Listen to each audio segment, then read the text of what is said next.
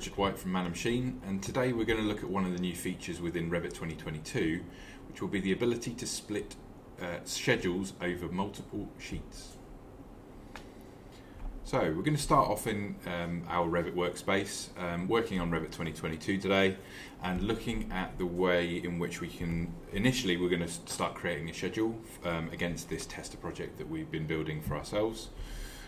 And then we're going to see a nice and easy way of actually putting these schedules now easily accessible across multiple sheets, and they're interlinked with one another. So the first thing I'm going to do is just going to quickly create a brand new door schedule for this project, with a few key parameters in it, just to see what we're actually going to get out of it in the wider view. So let's add some of these key bits into here.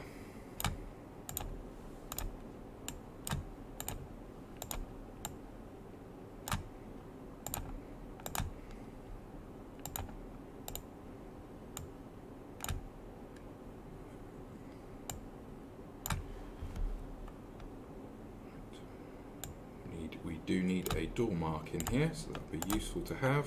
Let's just reorder some of these into this space. So let's put the mark first, and then we'll put our family and type, our height and width, frame material, and let's grab a fire rating as well, just to add a little bit of extra detail. And obviously this schedule could be of any size that you wanted to put together. I'm just going to go OK and see what we get out of this schedule as we go through. Now clearly the last two columns aren't populated in this particular instance, but we do have a large number of doors within this project. I might just add another field into here, maybe look at adding a level in. And we'll stick that right up at the top so that we can see which level each one of these doors is sitting on.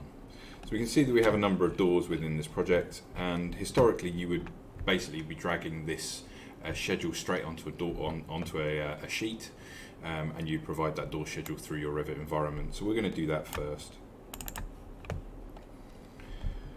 Let me find my door schedule that I've just created. I'm going to drop that straight onto this sheet, and we can immediately see that this schedule is fairly long. We could probably split this across this sheet and make it work, but we may also want to provide some graphical output with regard to things like door elevations onto this space as well. We may also want to split this in terms of the levels, but in this straight instance we would maybe want to split this across two sheets. Now if we were doing this prior to Revit 2022, the likelihood is you would probably have to create a schedule which contained almost like a master schedule, contained all your doors.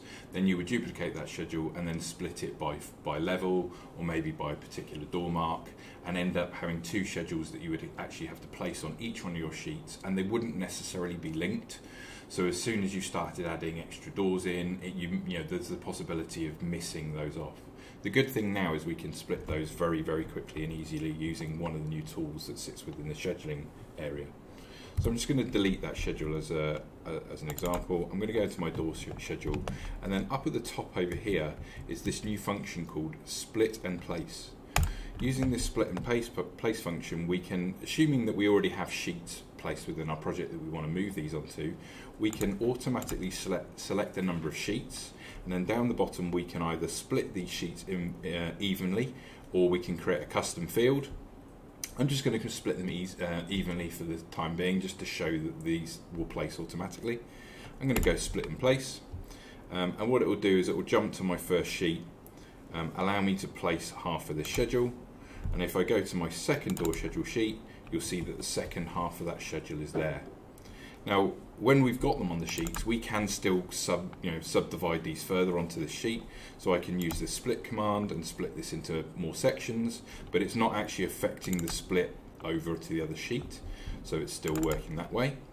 Or we can lengthen each one of these to capture more information, so we're actually capturing a lot more information on maybe our first sheet.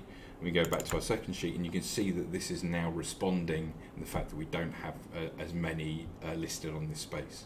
So the good thing is these are now dynamically linked sheets, and these can be modified and tweaked as you see fit, and then you can populate the rest of the sheet with your elevations as you need to. So that's the end of that area. Hope that's been helpful.